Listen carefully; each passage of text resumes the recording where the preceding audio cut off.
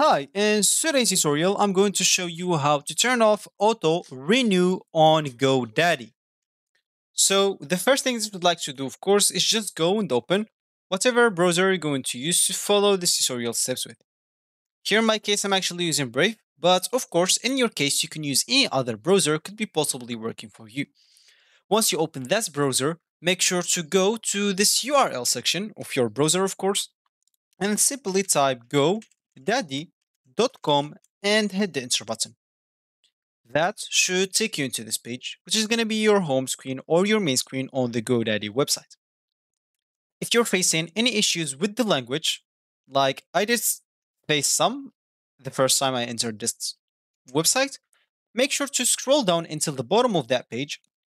And here you'll be able to change your country and region. And of course, you can see on the right of it the language that comes with this country or region.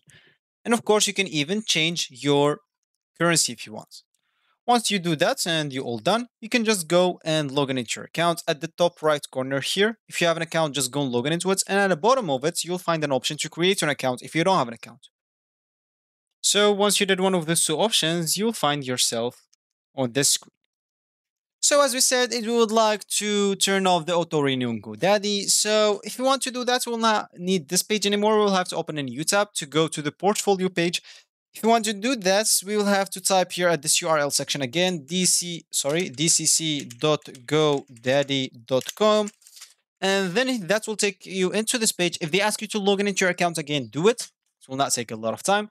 Once you're at this domain portfolio, make sure to select every domain name that you want to turn off the auto renew from.